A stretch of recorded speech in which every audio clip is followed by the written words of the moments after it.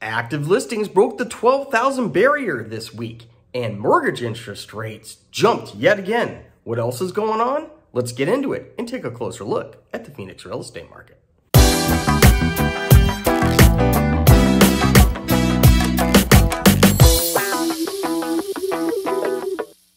There are 12,121 homes for sale, 26,454 homes sold over the past 90 days. The inventory absorption rate is 41.2 days. Average days on market is 28. The listed sales price ratio is 101.4%. The average sales price is $590,828. The median sales price is currently $476,000. 1 year ago was $400,000. And the median sales price is up 19% from last year. Let's go deeper.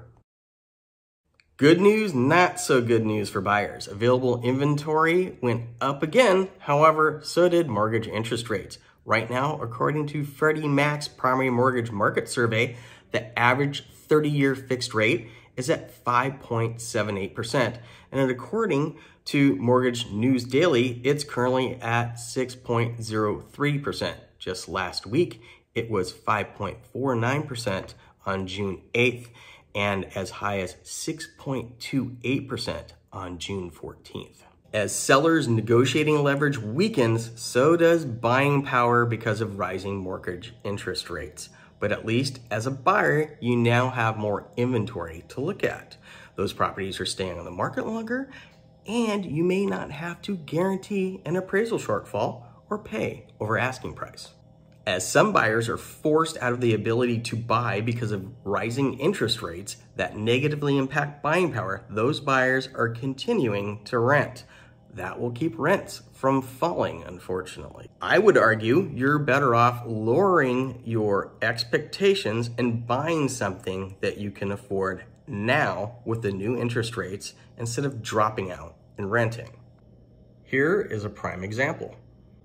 A 3-bedroom, 2-bath, 1,418 square foot apartment in Mesa 85209 is renting out, depending on the unit location, for $2,665 to $2,765 per month.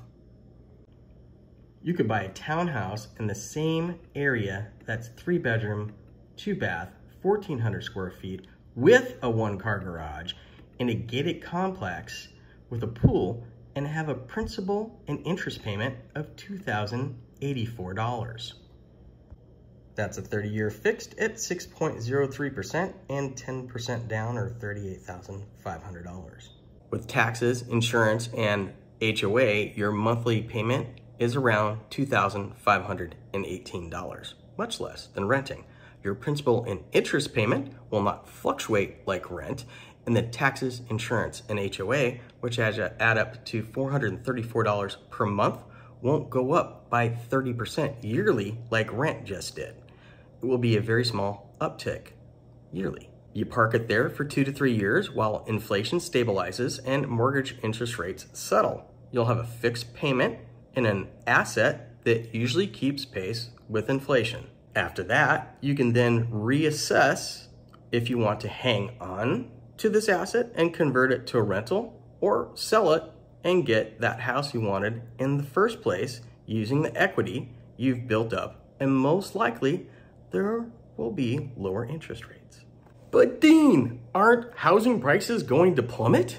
Right now, the signs don't point to that. We're looking to hit a normal, balanced market where prices continue to appreciate 3 to 6% year over year. Then there's the added bonus of you own it.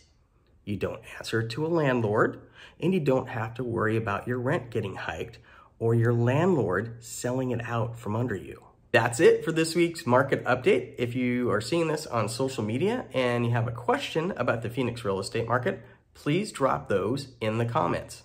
Please be sure to like and follow us, especially on TikTok, at Arizona Home Talk. In the meantime, if you know anyone that's looking to buy or sell real estate in the Phoenix metro area, we are never too busy for your referrals.